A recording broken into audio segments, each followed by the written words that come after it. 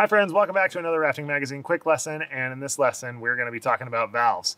Valves get damaged in a number of ways, so it could be you could have cracked a valve by dropping a boat, your pressure relief valve might be leaking, or you might find that the valve stem is sticking or you're having trouble with that. Happens a lot of times when you get gummed up and things like that. You're going to need a couple things. First thing is going to be your valve wrench. You're also going to need some Q-tips, paper towel, get some gloves just so you don't get stuff on your hands, and some 303. So with all these, we're going to dive in and we're going to fix some valves up. So the very first thing you need to do is you need to take this valve off. And to do that, make sure you find the right side of your valve wrench. There's usually two sides to it. But with these C7 valves, these are leaf-filled valves, and you just want to take that pointy part, put it in there. And I had pre-loosened this, but it might take a little bit to get these things loose.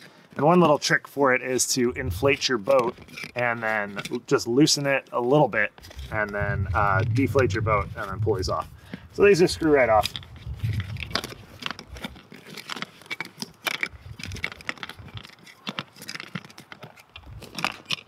With most rafts, the pressure relief valve is going to sit right here. It does in this airboat as well, but if you have an airboat, they have these internal bladders and the pressure relief valve is on the inside of that bladder. So this is just an extra step for airboats. What we have to do is we actually have to unzip the PVC shell to get at it. And there's a little split ring right here. Take that split ring out, set it aside where you're not going to lose it, and then unzip the floor.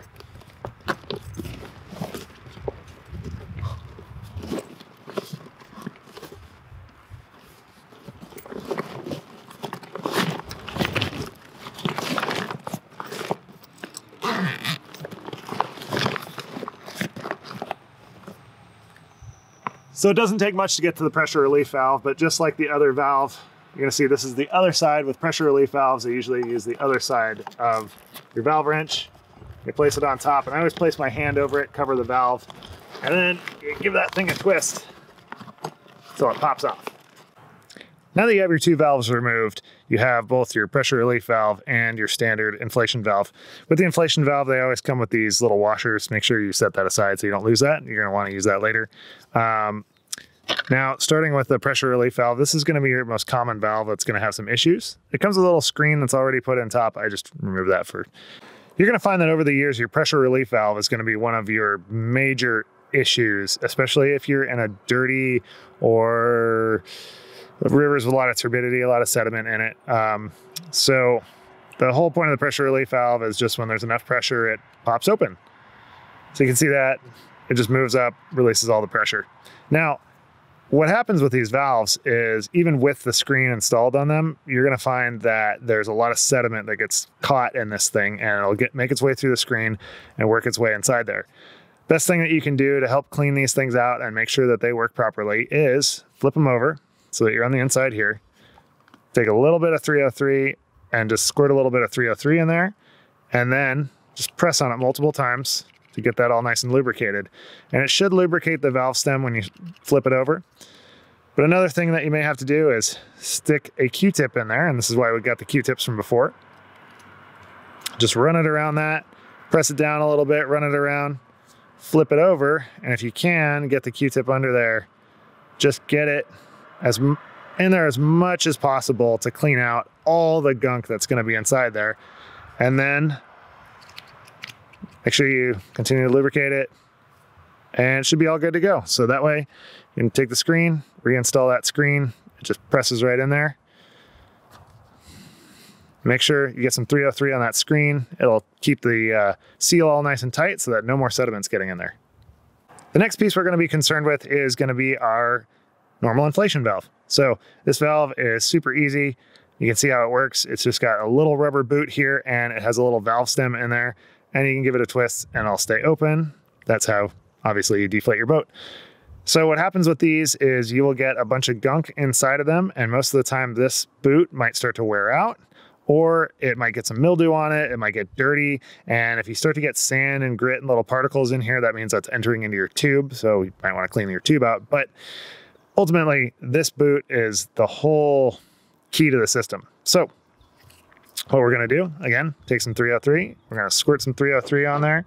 Now you can take a paper towel and kind of rub that in to the boot. so that the whole boot becomes lubricated. The next part of cleaning out your inflation valve is to just go to the top here, squirt a little bit of 303 in there. Once you do that, you can just press it down multiple times.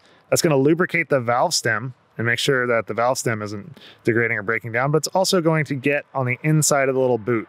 So we're going to press this down, and you want to take your Q-tip and just run it on the inside of this little boot, clean it out, clean off that stuff, and it's also going to, since you'll have a bunch of 303 on your gloves or your hands, you are just going to rub that around there, and you want to make sure that dries really well before you reinstall this valve back in your boat. But that's all you got to do to clean it. So then make sure you take that washer, put that washer back on, and then you can reinstall this, and you can reinstall your other valve into the floor. So this works on every tube and every valve. So your tubes, your thwarts, and your floors, you're going to want to make sure you do this to all of them. I do it once a year just to make sure that everything is all good and make sure that these valves are working. And when I take them apart, I can see if the outer wall of the valve is cracked. If that is, you're going to lose air through there. So this is the most common problem with deflation from boats, is that these things fall apart. And in addition to pinholes, of course. So if it's, you might have pinholes in your boat, or you might want to check your valves. The valves being the easiest thing to fix. You just unscrew them, grab a new valve, screw it back in, you're good to go. And I also always recommend in your repair kit that you just carry an extra inflation valve and an extra pressure relief valve. If you're on long multi-days like the Grand Canyon, you're definitely going to want something like this, just so that when you get in there, you're going to have these extra parts when you need them, or any river trip. I've had plenty of trips where they just fall apart and break. Now that your valves are all clean, the last step you have is to just take these valves, reinstall them just the opposite way, use the valve wrench, crank them down as tight as they can get, then inflate your boat and give them another half turn or so until they're really, really tight in there, and you're not going to have any leakage from your valves. That's how you maintain your valves. If you have questions about that, let me know. Feel free to drop a comment. Always happy to tell you what information I know and what I do to maintain my valves and make sure they are in proper working order. So we'll see you next time on Rafting Magazine.